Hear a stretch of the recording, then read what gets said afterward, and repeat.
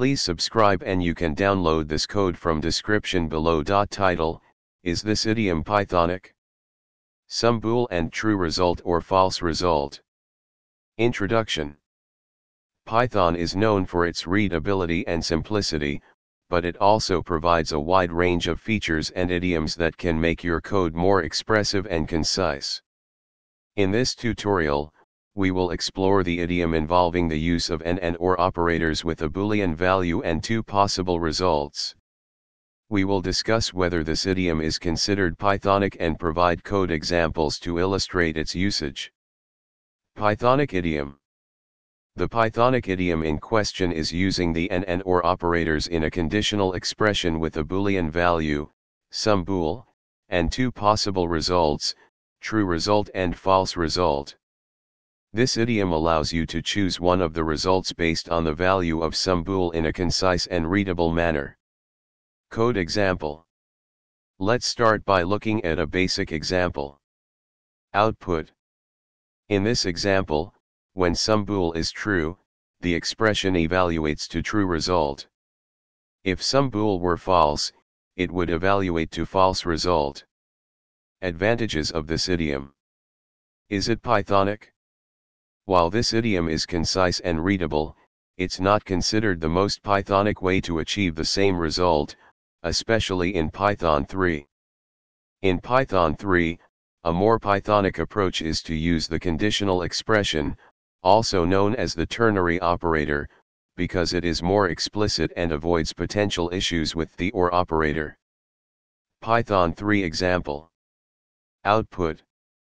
In Python 3, the conditional expression is preferred because it clearly states the conditions and results without relying on the behavior of the and/or operators.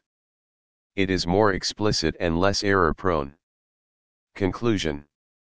While the and/or idiom is valid and can be used in Python, it is not the most Pythonic way to achieve conditional expressions, especially in Python 3. Using the conditional expression, ternary operator, is considered a more explicit and Pythonic approach. However, you may still encounter this idiom in legacy code or from developers accustomed to Python 2, so it's essential to be aware of its existence and usage. Title: Refactoring Python module configuration to avoid relative imports. Introduction.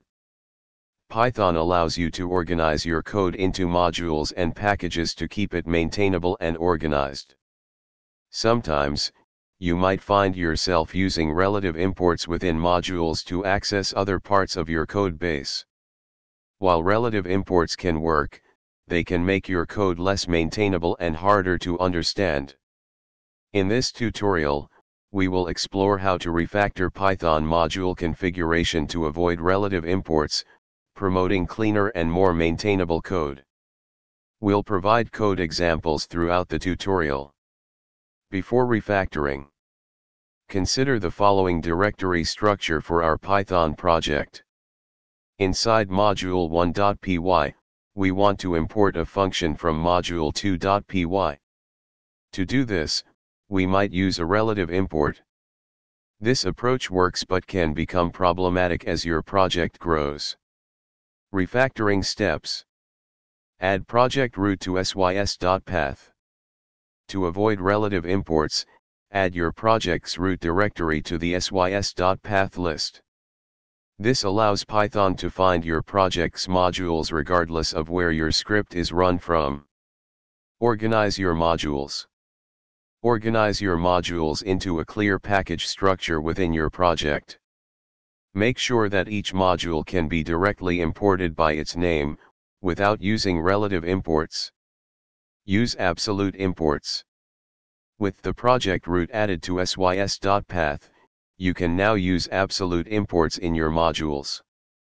Import modules from your package using their absolute path. Run your script. Now, when you run your script, main.py, Python will be able to locate and import your modules using absolute imports, even if you run the script from a different directory. After refactoring.